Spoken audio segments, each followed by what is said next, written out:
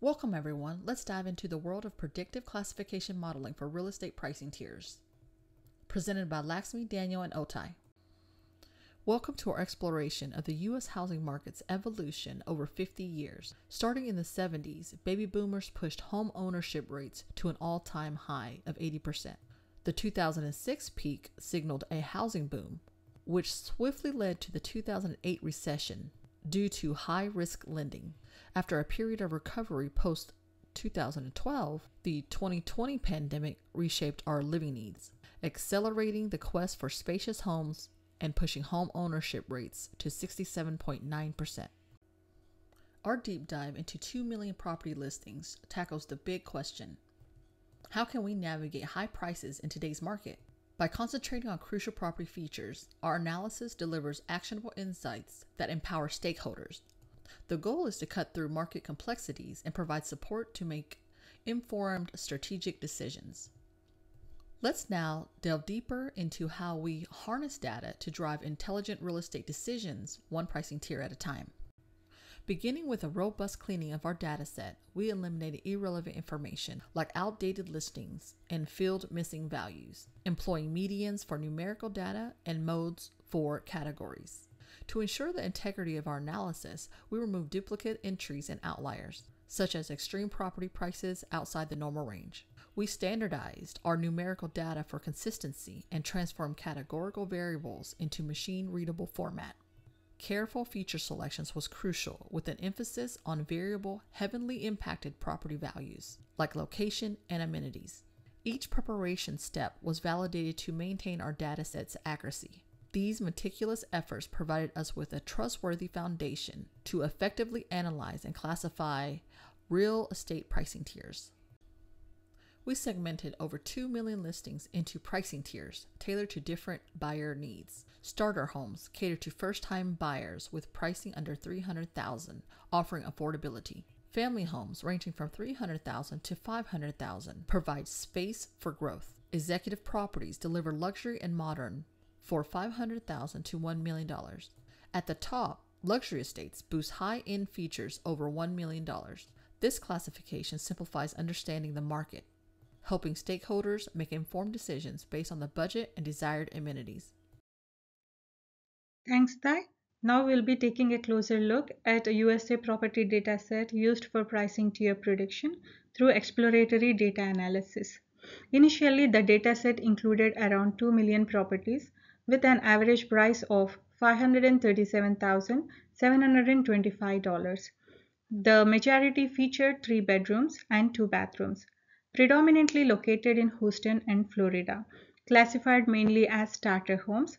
After outlier removal, the dataset shrank to approximately 1.38 million properties, and the average price dropped to $323,319.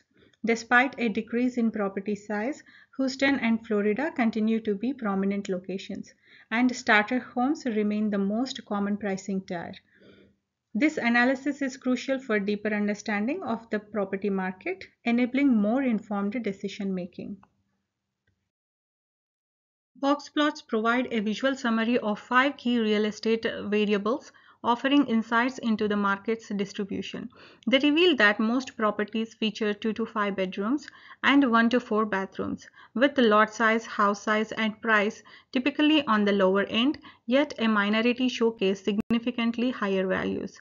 This skewness towards smaller and more affordable properties, with a notable exception, is crucial for understanding market trends and buyer preferences.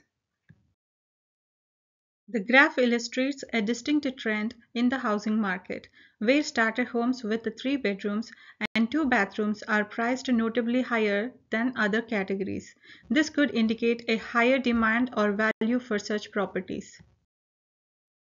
The chi-square test reveals a significant link between a property's pricing tier and its key features such as bedrooms, bathrooms, lot and house size, price, and location.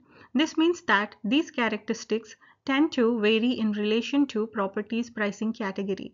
For example, properties in higher pricing tiers, like luxury homes, generally have more bedrooms and larger spaces, reflecting their premium status compared to more modestly priced starter homes. Thanks to Laxmi's groundwork, we see two distinct market profiles. The left chart shows executive properties as premium without outliers, while starter homes remain accessible. On the right, reintroducing outliers, luxury estate prices skyrocket, highlighting a niche ultra high-end properties and illustrating the dramatic impact outliers have on market analysis. Previously, the bars offered a broad overview of pricing tiers. However, the scatter plot, particularly on the right, illustrates how outliers can skew average prices, misleadingly suggesting a higher market value. The scatter plot on the left, devoid of outliers, present a more typical market scenario. By excluding luxury estate price above $1 million, it offers a more realistic perspective for our analysis. The visual comparison is crucial for accurate market appraisal and strategic decision making. In California, the property value clustering around $500,000 to $1 million exemplifies a competitive market driven by a robust economy and strong demand. This range suggests a high valuation of California lifestyle and amenities. Florida and Texas, however, are drawing in families and first-time homeowners with more accessible real estate options, perhaps influenced by economic incentives and growing housing inventory. These regional distinctions provide a barometer for market health and pinpoint hotspots for investments and growth, guiding buyers and investors towards informed decisions in a landscape of varied opportunities. Hi, and thank you, Ty. So to start off with feature selection, we had to use statistical analysis to figure out what affects price the most. The reason why we're trying to see what affects price the most is because price is our target variable. We utilize numerical columns for the correlation analysis to focus on the qualitative relationships between the different columns compared to the whole data set. We visualized this data using a correlation matrix via the heat map for interpretation of the relationship, and as you can see, we got price affects price the most, and then we also got bed, which is the number of bedrooms, bath, number of bathrooms, acres, so how big the lot is, and the house size, so how big the house size is, as the top four that affect price. We see that since acre lot is negative, we don't really care if it's negative or positive, since we're going to be using the absolute correlation coefficients. But even with it being a negative, it is still if we take the absolute value, it's still a smaller effect than bed, bath, and house size. So when we chose our top three features, we chose the number of bedrooms in the house, the number of bathrooms in the house, and the house size to affect price the most. For the data split, we split features into numerical and categorical categories to allow appropriate pre-processing. We employed label encoding for the target variable pricing tier to transform it into a numerical format. What this means is that we transformed all the data into a numerical value to allow for the machine learning algorithms to actually be able to work. We applied label encoding to the categorical variables also to allow for capability of the machine learning algorithms. We unified numerical and categorical features into a single data set for the training. So we took all the categorical data and all the numerical data and we combined it into one data set so that we're able to actually use the machine learning algorithms. And we conducted a train test split with an 80-20 ratio.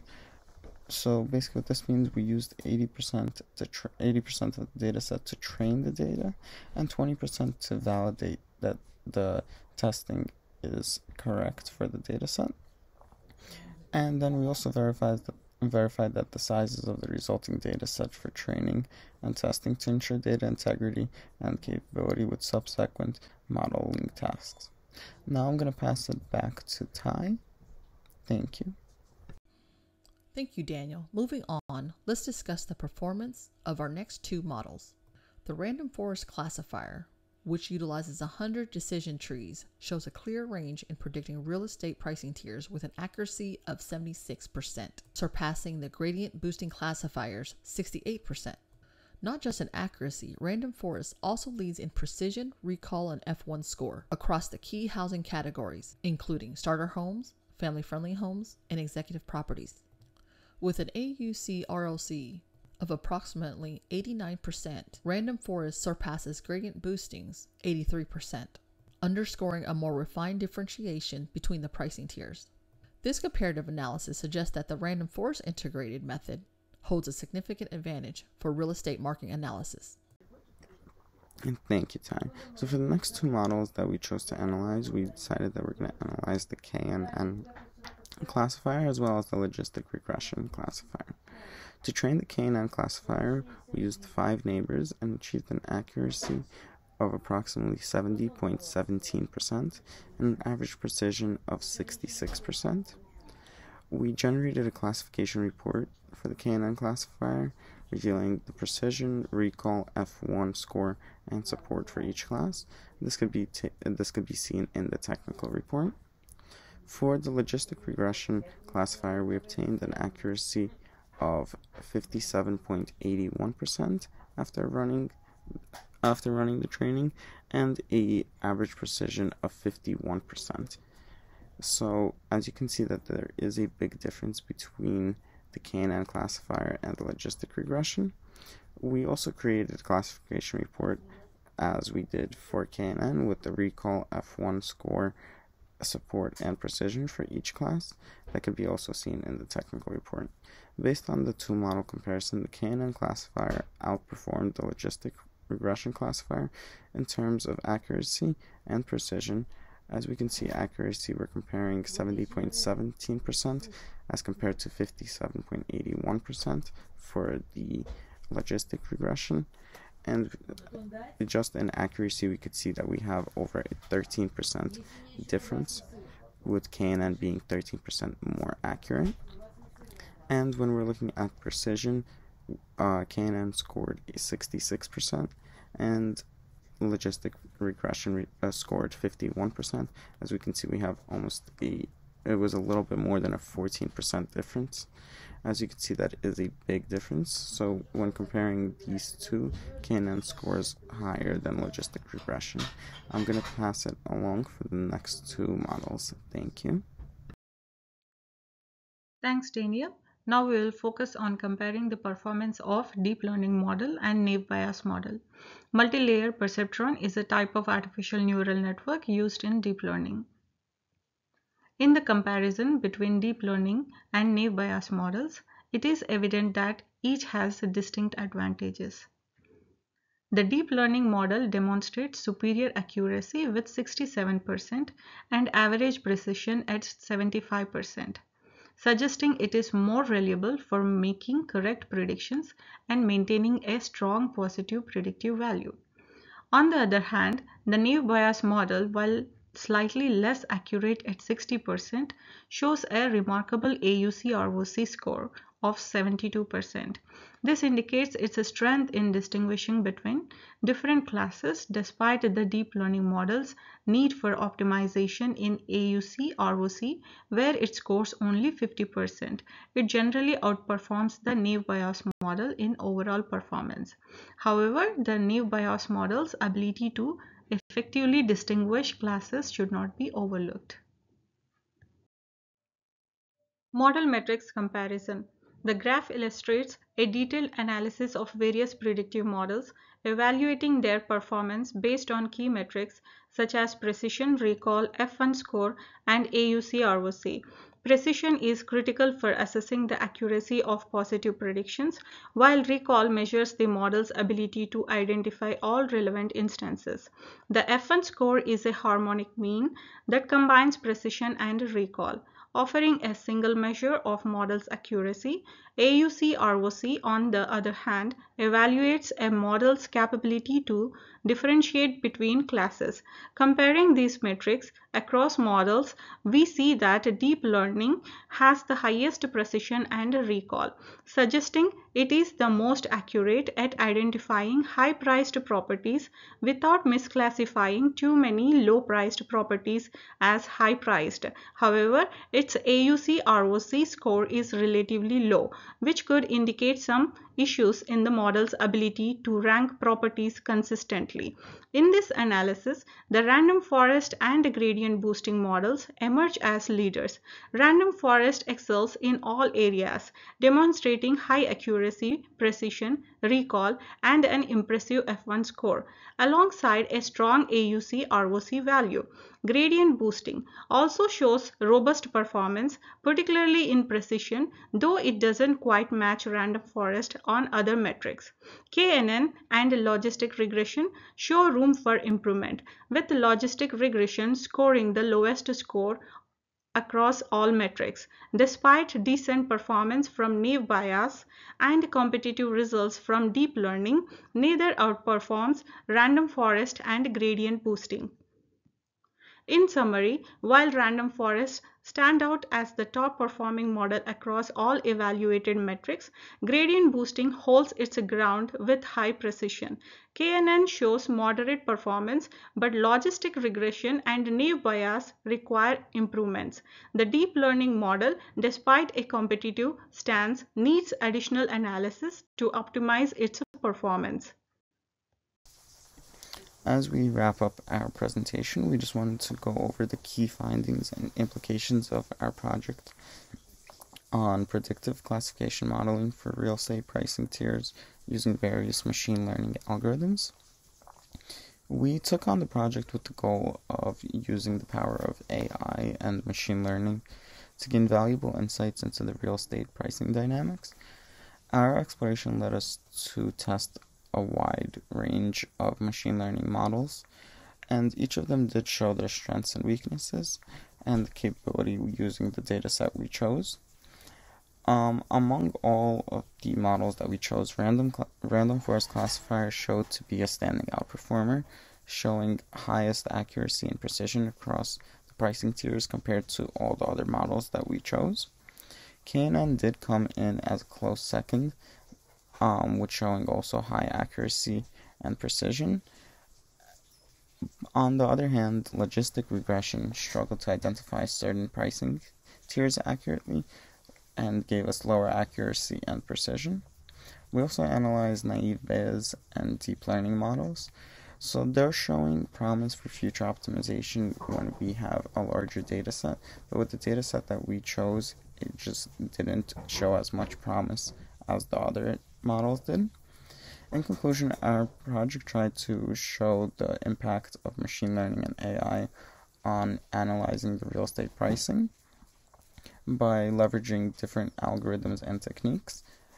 We also only scratched the surface of what machine learning can do in navigating the complexities of the pricing properties. It is also a data set which was a big data set, but obviously we could have chosen a bigger data set which would have showed greater promise with some of the other models.